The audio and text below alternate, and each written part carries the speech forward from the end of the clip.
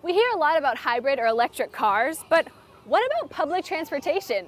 We're headed to learn about the future from the nation's leader in hydrogen fuel cell buses.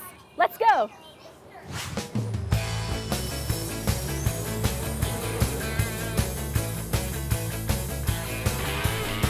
Dana, next stop is Dana. Dana, next stop. Veteran bus driver Nancy Bryant is a pioneer. She drives a hydrogen fuel cell bus. In fact, this is the third generation of hydrogen fuel cell buses she's driven, and she never wants to go back to diesel. On the other older buses, when we have gasoline or diesel fuel, you can sometimes smell it comes inside the bus. This particular bus, you can't smell any fumes. And that's not all. The noise pollution is zero. When you start the bus up in the mornings, you barely can even know the bus is running. We have now carried 1.8 million passengers with this demonstration fleet. So it's pretty exciting, and it's growing, and it's proving its value as a clean, sustainable technology. Jamie Levin, Director of Environmental Technology for AC Transit in the San Francisco Bay Area, says they've been a leader in fuel cell technology. We embraced this technology actually 13 years ago when we saw a first demonstration vehicle and said, wow, this is an amazing technology. Quiet buses, virtually no noise, zero emission out of the tailpipe. And these vehicles travel through the most densely populated regions on the planet. Sound complicated? It all starts with water, H2O.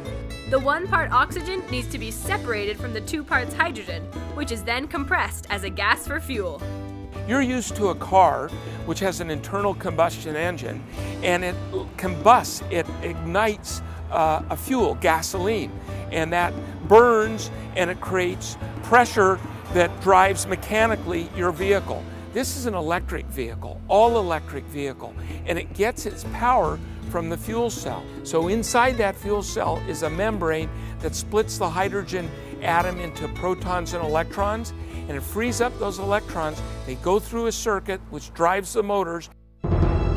Splitting atoms?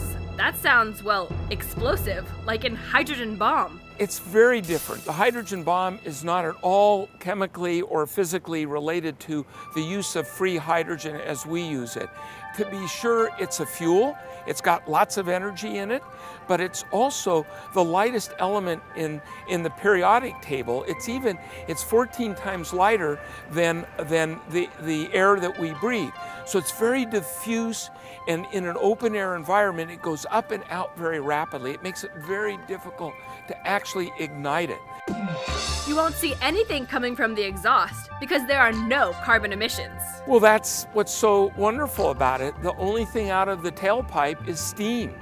And checking the engine compartment gives a new meaning to the term clean energy. Wow, it's just a box. You'll see some dirt, but that's not oil or grease. That's why our mechanics love to work with this technology. There's no toxicity associated with it. No exhaust fumes, a quieter ride, and even more room inside because the hydrogen fuel tanks are mounted on the top of the bus. When those tanks need refueling after a long day of carrying passengers, the bus pulls into AC Transit's solar-powered filling station. So our next step is to remove the nozzle that we will use to fuel the bus. Wow. That's really different from what we're used to. Yeah, well, that's because this is a positive connection. There's high pressure gas.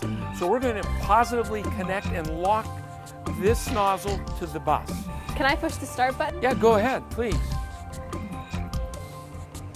So now it's equalizing the pressure between the dispenser and the vehicle, and then you'll see it start fueling the bus. No noise from gas engines, no need for fossil fuels, no threat to global warming. Instead, a smog-free world with clean air. It's a future Levin believes in. Well, I don't think there's any question. In order for us to meet the carbon reduction goals, to save our planet, to save the environment that you and I live in, the climate that we're used to, it's important, it's essential to reduce carbon emissions. So we absolutely believe this is our future, and it's a future that's here now. So I give it a thumbs up.